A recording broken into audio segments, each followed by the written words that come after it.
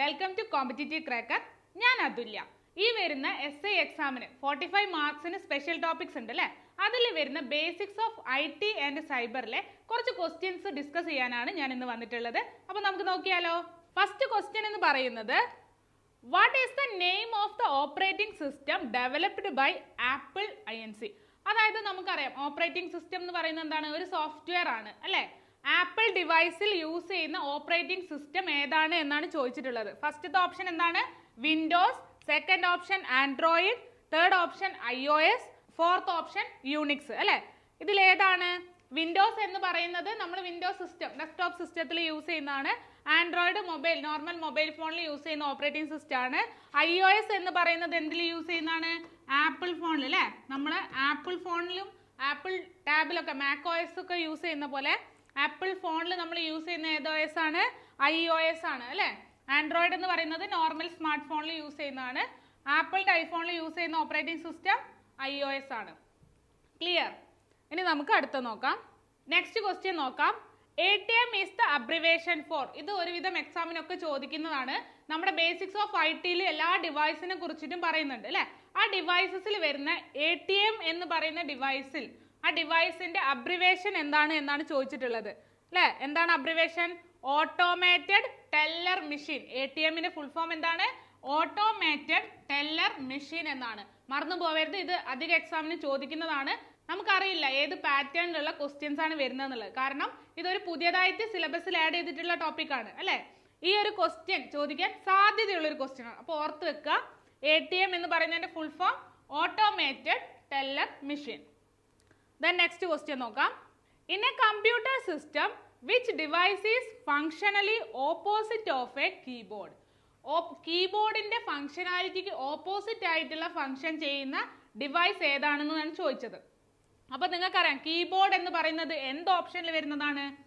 നമ്മുടെ കമ്പ്യൂട്ടറിന് എന്തൊക്കെ ഡിവൈസ് ഉണ്ട്?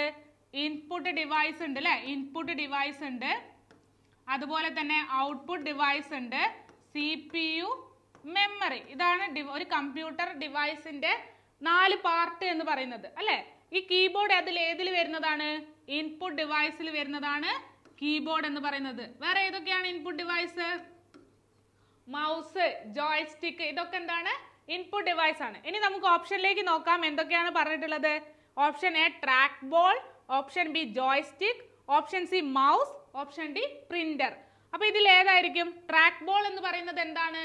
ഒരു ഇൻപുട്ട് ഡിവൈസ് ആണ്. അതുപോലെ തന്നെ ജോയ്സ്റ്റിക്ക് എന്ന് പറയുന്നതും ഒരു ഇൻപുട്ട് ഡിവൈസ് ആണ്. മൗസ് എന്ന് പറയുന്നത് ഇൻപുട്ട് ഡിവൈസ് ആണ്. പ്രിന്റർ എന്ന് പറയുന്നത് ഒരു ഔട്ട്പുട്ട് ഡിവൈസ് ആണ് അല്ലെ? പ്രിന്റർ എന്താ നമുക്ക് ചെയ്യുന്നത്? നമുക്ക് ഡാറ്റ പ്രിന്റ് തരികയാണ് ചെയ്യുന്നത് അല്ലെ? അപ്പൊ ഇതൊരു ഔട്ട്പുട്ട് ഡിവൈസാ. ക്വസ്റ്റ്യൻ എന്താ ചോദിച്ചത്?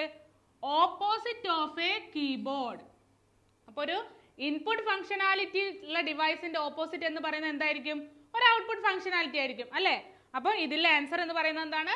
പ്രിന്റർ. അപ്പൊ എല്ലാ ഡിവൈസും എന്തിനു വേണ്ടിയുള്ളതാണെന്നും കമ്പ്യൂട്ടറിന്റെ ഡിഫറെന്റ് ടൈപ്സും അതുപോലെ തന്നെ ജനറേഷൻസും ഇതൊക്കെ നമുക്ക് ഈ ഒരു SI എക്സാമിന്റെ സ്പെഷ്യൽ ടോപ്പിക്കിൽ വരുന്നതാണ്. അപ്പൊ അതൊക്കെ നമുക്ക് ഡീറ്റെയിൽ ആയിട്ട് പഠിക്കണം.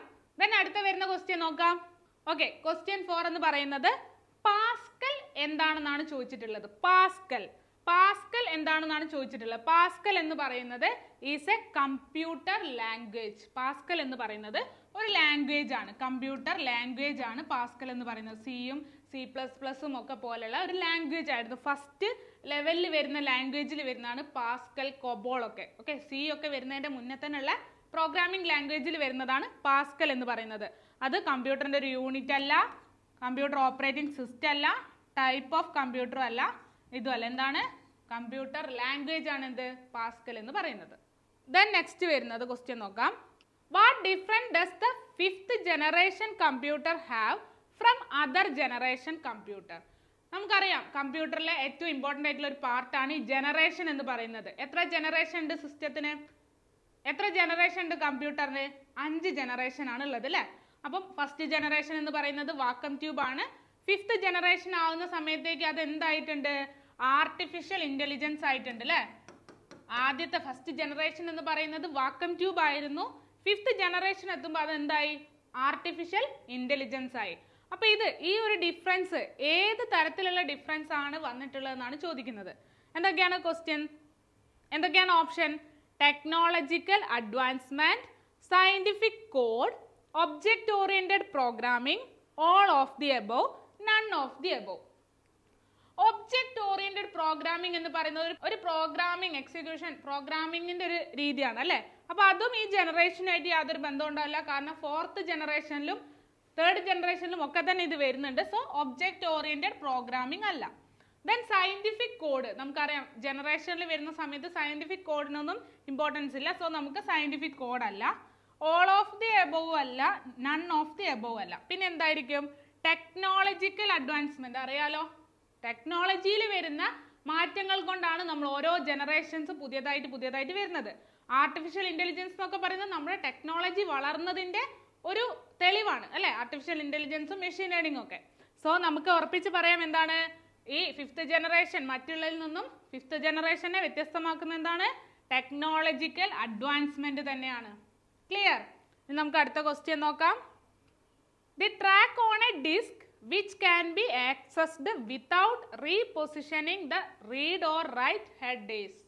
അതായത് ഇതിൽ നമ്മൾക്ക് CD, നമ്മുടെ ഡിവൈസസ് ഇല്ലേ, CD, DVD, അതുപോലെ തന്നെ പെൻ ഡ്രൈവ്, ഇതിലൊക്കെ വരുന്ന ഡിസ്കിൽ വരുന്ന നമ്മൾ ഡാറ്റ റീഡ് ചെയ്യുന്ന ആ ഒരു ടെക്നോളജി, അതിനാണ് നമ്മൾ, അത് വെച്ചിട്ടാണ് നമ്മൾ ഇതിനെ ക്ലാസിഫൈ ചെയ്യുന്നത്. CD എന്താണ്, DVD എന്താണ്, ഹാർഡ് ഡിസ്ക് എന്താണെന്നുള്ളതൊക്കെ. അപ്പം ഇതിൽ ഏത് ട്രാക്കാണ് നമ്മൾ ഡിസ്കിൽ യൂസ് ചെയ്യുന്നതെന്നാണ് പറയുന്നത്. ഏത് ട്രാക്ക് യൂസ് ചെയ്തിട്ടാണ് റീഡ് റൈറ്റ് എന്നുള്ള ഓപ്പറേഷൻ വരുന്നത് എന്നുള്ളത്.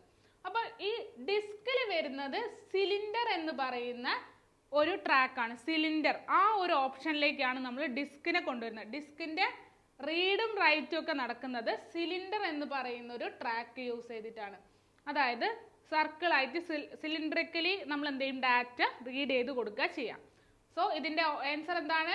ബി, സിലിണ്ടർ എന്നുള്ളതാണ് ഇതിന്റെ ആൻസർ ആയിട്ട് വരുന്നത്. ഓക്കെ, ഈ SIന്റെ എക്സാം വരുന്നത് എന്നാണ്? ഓഗസ്റ്റിലാണ് വരുന്നത് അല്ലെ.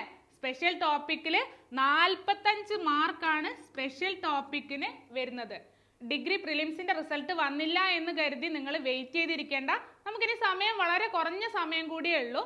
സോ ഇപ്പൊ തന്നെ നമുക്ക് പഠിച്ചു തുടങ്ങണം അല്ലെ. അപ്പൊ ഈ 45 മാർക്ക് എന്ന് പറയുന്നത് അതിലൊരു ഇമ്പോർട്ടന്റ് ആണ് ഈ 10 മാർക്ക് അല്ലെ. 10 മാർക്ക് എവിടുന്നാ വരുന്നത്? ബേസിക് ITന്റെയും സൈബർ ക്രൈമിന്റെയും ബേസിക്സ് എന്നാണ്. നിങ്ങൾക്ക് എളുപ്പത്തിൽ സ്കോർ ചെയ്യാവുന്നതാണ് ഈ 10 മാർക്ക് എന്ന് പറയുന്നത്. അപ്പൊ അത് നന്നായി പഠിക്കുക. അതുപോലെ തന്നെ ഈ 45 മാർക്കിൽ പിന്നെ 10 മാർക്ക് സൈക്കോളജി, അങ്ങനെ ഡിവൈഡ് ചെയ്ത് പോകുന്നുണ്ട്. പക്ഷെ നമുക്ക് സിമ്പിൾ ആയിട്ട് സ്കോർ ചെയ്യാവുന്നതാണ് ഈ 45 മാർക്ക്. സ്പെഷ്യൽ ടോപ്പിക് ആണ്, അത് പുതിയതായിട്ട് ആഡ് ചെയ്ത് വന്നതുകൊണ്ട് തന്നെ അല്ല വലിയ ടഫ് ഒന്നും ആവാൻ സാധ്യതയില്ല എന്നാണ് നമ്മൾ വിചാരിക്കുന്നത്. അപ്പോൾ നമുക്ക് അത് അത്രയും ടോപ്പിക് എന്തൊക്കെ വരും, എന്തൊക്കെ പഠിക്കണം, പ്രിലിംസിന്റെ റിസൾട്ടിന് വെയിറ്റ് ചെയ്യണോ, എനിക്ക് എത്ര മാർക്ക് ഉണ്ടെങ്കിൽ മെയിൻസ് എനിക്ക് എഴുതാൻ പറ്റും, ഇങ്ങനെ ഒരുപാട് ഡൗട്ടുകളും കാര്യങ്ങളൊക്കെ നിങ്ങൾക്ക് ഉണ്ടാവും അല്ലെ. നിങ്ങളുടെ ഈ എക്സാമിന് വരുന്ന എല്ലാ ടോപ്പിക്സും ഡീറ്റെയിൽ ആയിട്ട് പറയുന്ന ക്ലാസ് ആയിരിക്കും.